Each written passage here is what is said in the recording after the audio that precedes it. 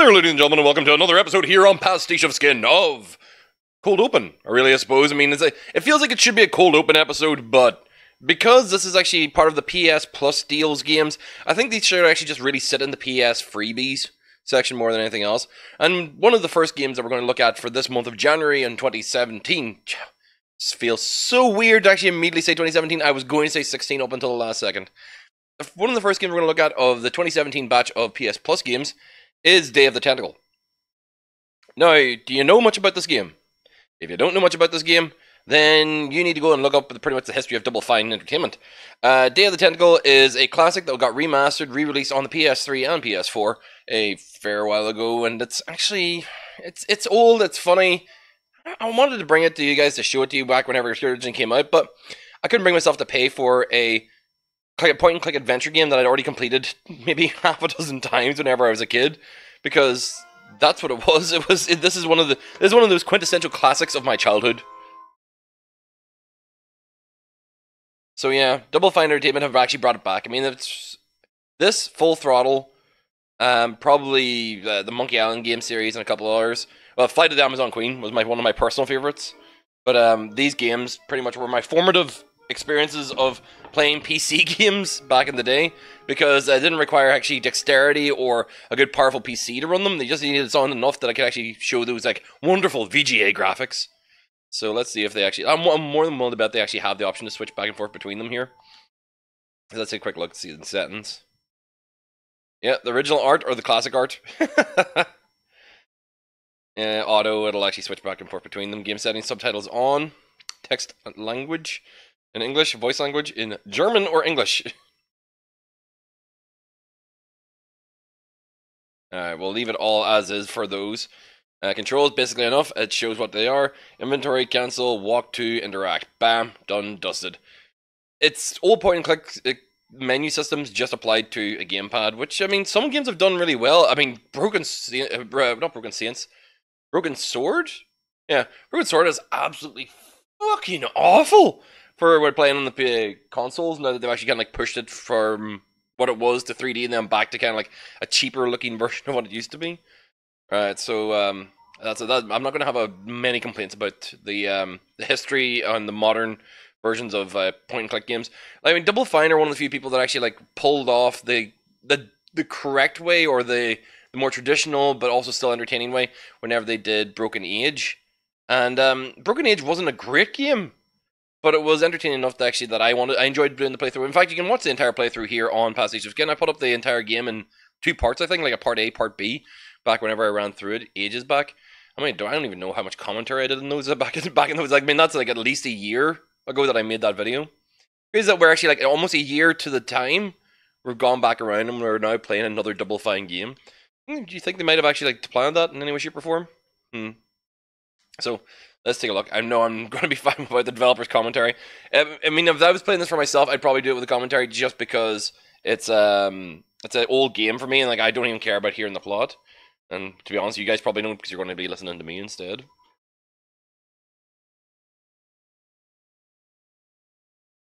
Lucas Hot!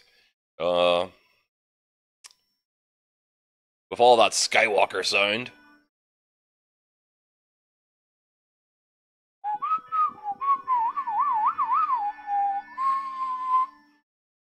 And the world was beautiful back in the day, and we made it look like shit because of the crap we put into it.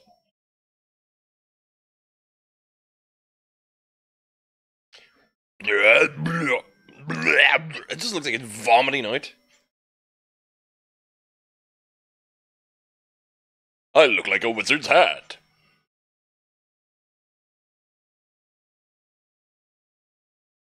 I'll drink what I want. Delicious. More aggressive.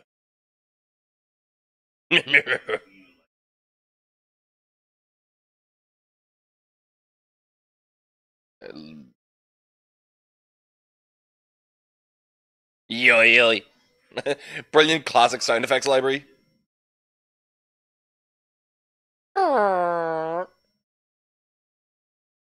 I grew arms. To arms, I say!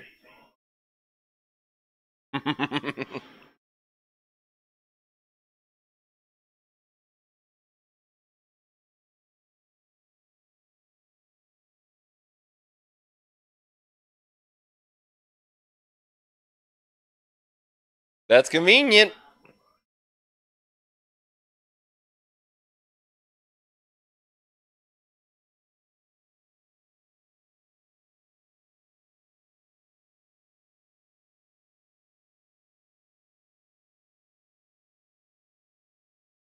Come, Adventure Club, let's go discover!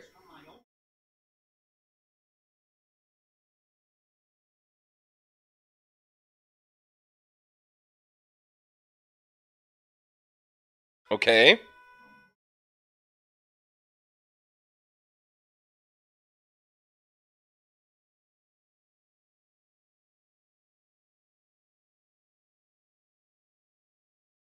Back to the lab. The terror. The absolute terror. God. Man, it's just like all this is massive flashbacks for me. While do you know that whole feeling of like rose tinted glasses whenever you're actually looking at something from a different time period and you're going like, yeah, I remember that, but I don't remember it looking this bad. But this is actually a decent remaster. I mean, the vectored the shit out of absolutely every single drawing in this. But even then, the animation's not. This is less a remaster. This is actually let's increase the pixel count. Just we didn't really kind of like refine or change anything.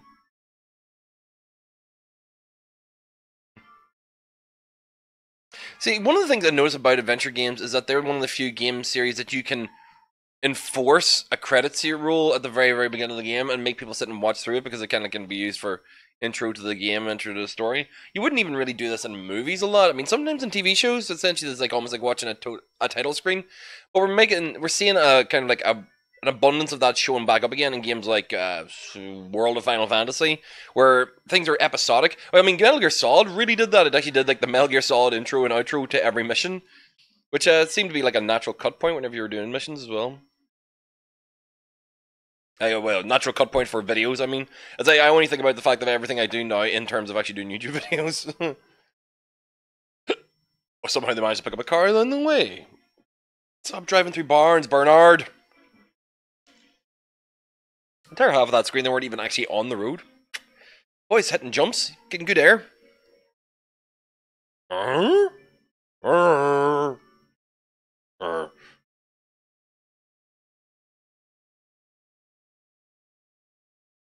Mustachioed Edison. Spread out commando style. Pantsless.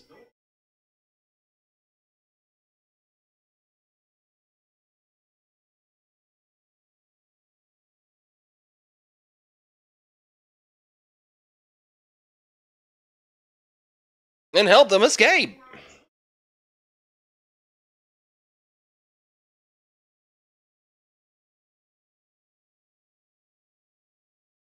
Alright.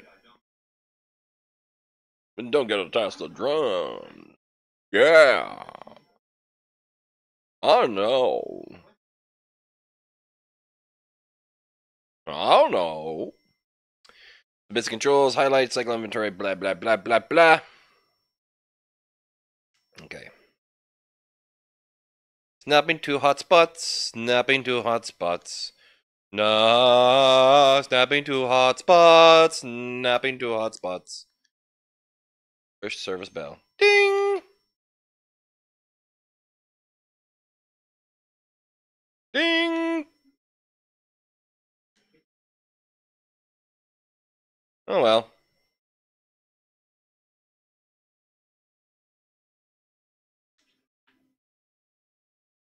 Don't go into the scary door.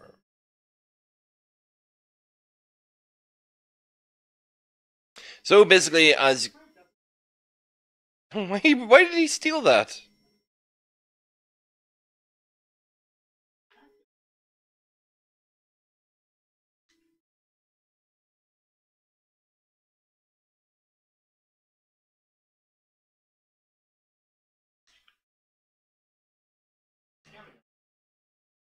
just looking at all the different kind of possibilities of what I can do.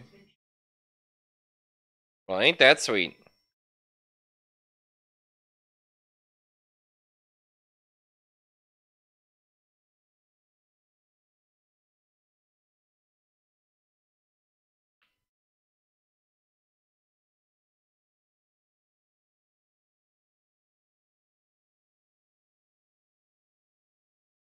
See, I'm actually liking the fact that they bothered to put a snap to on this so you can actually quickly cycle through things.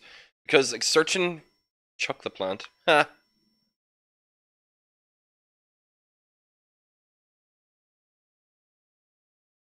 The main thing about... Gum of a dime stuck in it. Huh? So the thing about having the quick snap means that you're not searching the room for things that you can pick up. Ugh.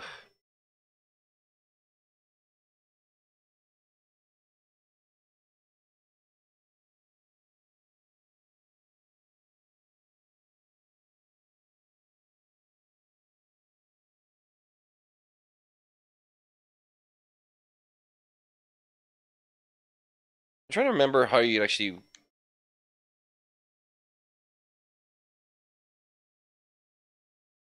I'll take a look in here. I thought it was actually you have to get the dime out of the gum somehow, but... Okay.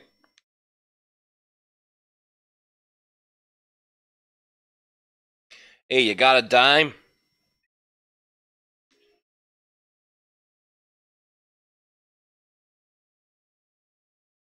Ta-da!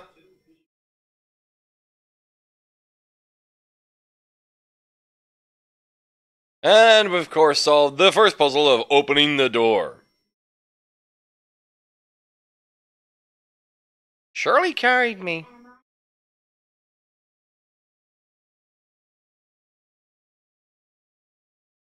Talking with emotion. Is it necessary? If we deadpan this all, it'll come off as a kind of humor.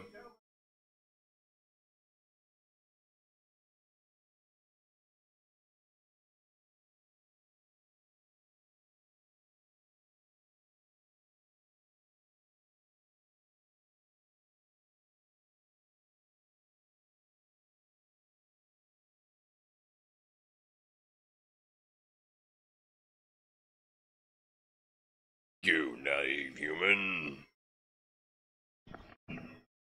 I still look like a wizard's hat!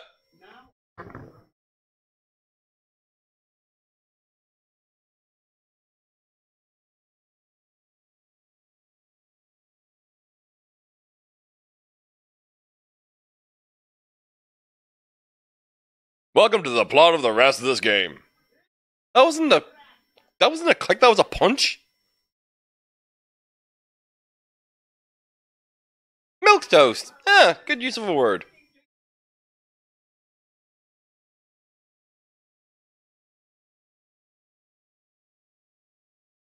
Uh-oh!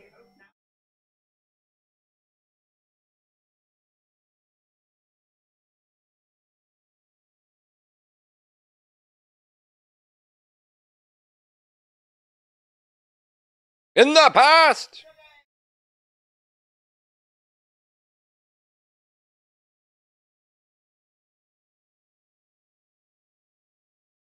Why are we going with you? Do we have to go? Sorry, what? They've died!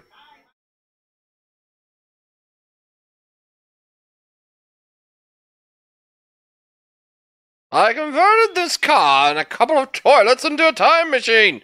I'm gonna flush you through time. They were all destroyed.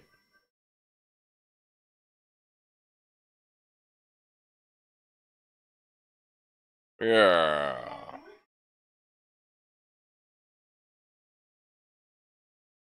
That's where they conceived me, under a large bout of acid.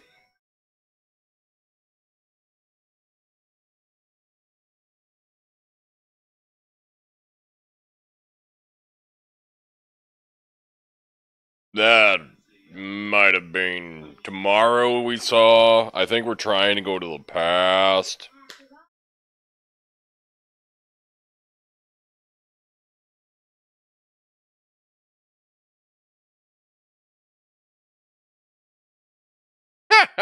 Oh no! That's not a good sign.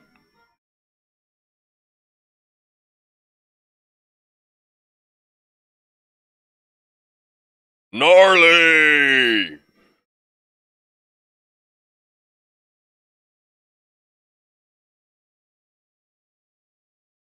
Alright. Can I do it again?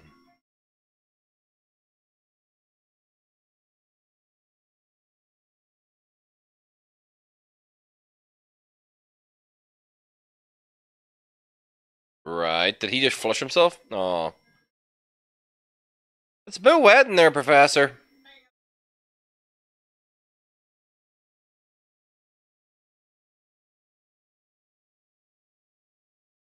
They're just so expensive. Artificially expensive, but still expensive. Alright.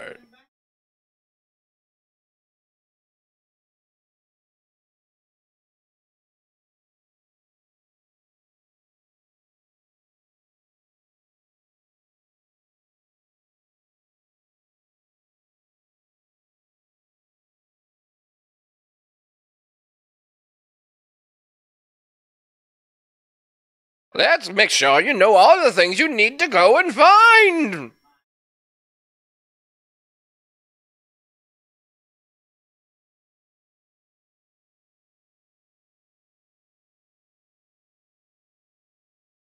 Oh, right. So we don't have to go on an adventure anywhere?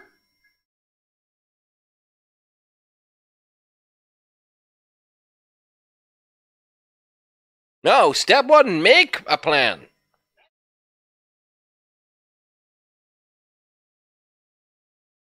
Step four, profit. Okie dokie. So where am I going to search now? Okay, nothing here. Let's go over there.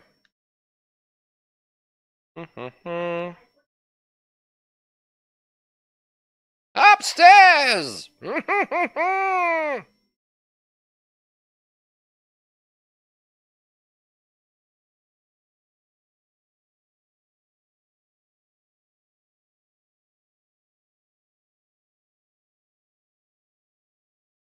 I'm from a different timeline!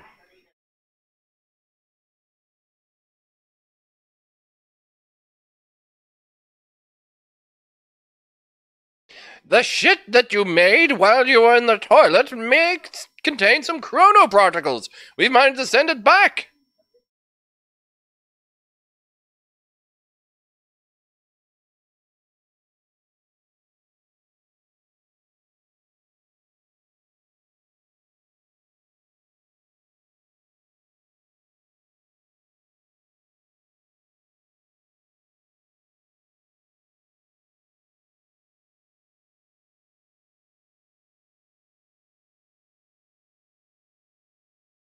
Yeah.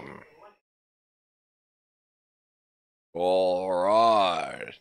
I got some paper in the pooter. Bringing over the world, and now the toilet's backing up. Yes, God, toilet, doctor person.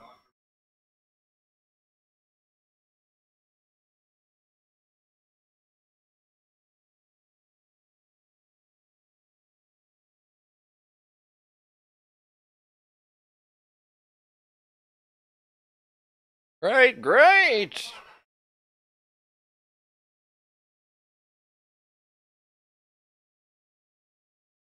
My what?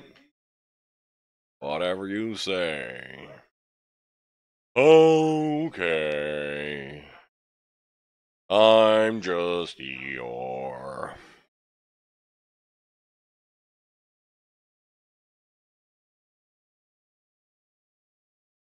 All right. Okay. Where do I go now? I think I need to go somewhere. Maybe I get something from the tree. I don't want to have to climb. Why do I have to go so far? Maybe if I just go that way, I can just wander on. Okay, so we're heading to the end now.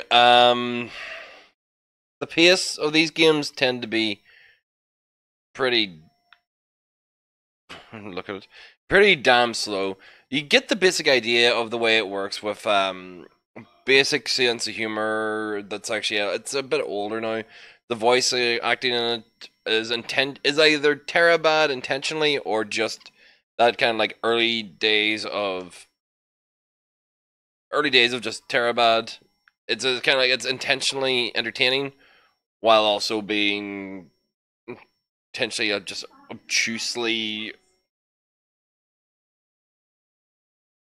I'm trying to think of the right way to describe it.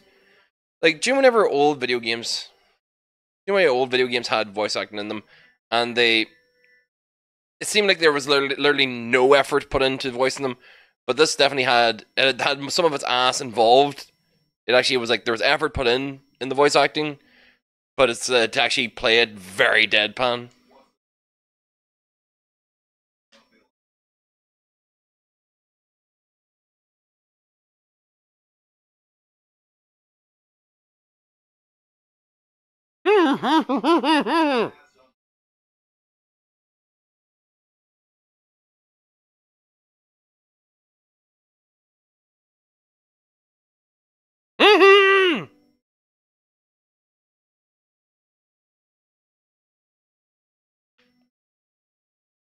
Wandering, searching for this guy.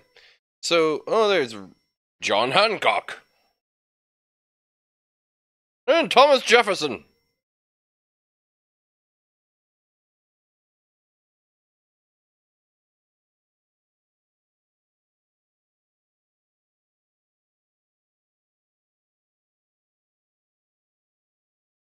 I want the fire. So the pace of this is going to be glacially slow. You've got the basic idea of what Day of the Tentacle is like. You got to see what the intro to the plot is. You would solve a series of puzzles by essentially helping people get the things that they want to the places they want, rubbing object A against object B to solve puzzle C. And along the way, you get a little bit of humor that will help you take down this guy. I don't think I have anything else to really say. I mean, my just being a bit of a sarcastic prick about the character voices and stuff for the first wee bit was just as much as I could probably manage and handle in a single quick playthrough of this. The first half hour of this game is just kind of like cutscene in a lot of ways. So if you want to go and give it a try and check it out for yourself, it is free in the PlayStation Plus store or the PlayStation Plus deal for this month. Day of the Tentacle is I think I may have undersold the hell out of it in this gameplay. It is entertaining. It is a narrative plot. It was not a 20 to 30 hour game by any stretch of imagination. You'll probably burn through this in a single night if you've got a one big long session into it. And if you go and grab a guide from online, you can get through the game really, really quickly. The only other thing that's there is that if you do that and run through the game as fast as you can, you don't get all the little extra jokes and a little bit of side comedy that goes along with it. But there is no side plots, there's no side quests, there's just a linear narrative tale that's there to be played. This is the walking simulator of its era. Kids, this is what we used to play whenever we wanted to play through a Gone Home or a Firewatch. Give it a try. See what you think of it. This is a good modern remaster of it to make it palatable to the eyes.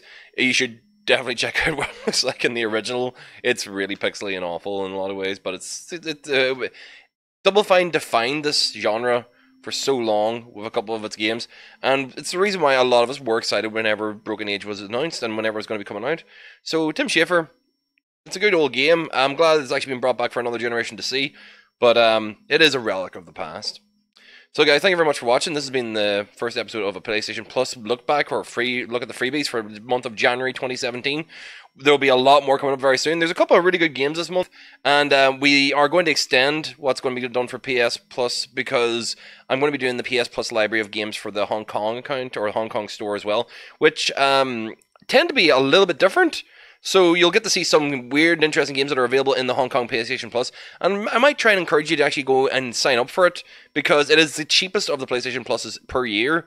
And it's easy enough to actually get yourself a code for putting into the Hong Kong store, or putting buying specifically the membership via PlayAsia.com. And you can grab a link for PlayAsia for a discount, and to essentially I can make a commission from any sales that are made through that link in the details below. If you like that, feel free to click on it and help out the channel, and I hope to see you dudes in another video. Remember as well, there's a subscribe button sitting right up there. Hit that if you like what you saw and you like my voices and everything else I was doing. And of course over here, there's all the videos of stuff that have actually been done fairly recently on the channel that you can check out as well. Thank you very much for watching, and I will see all you dudes in the next video. Bye.